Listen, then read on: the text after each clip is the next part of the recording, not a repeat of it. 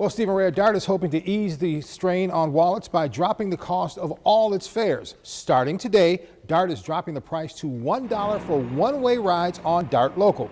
Now, it usually costs $1.75, Express usually $2, and on-call service usually $3.50. DART tells us they are a community service and are here to help the community. The goal is to help Central Iowans who feel the fatigue of paying more for just about everything.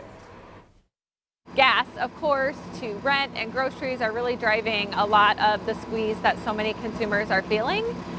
We know some of those costs are hard to cut, but you can save a lot on gas right now by riding public transit.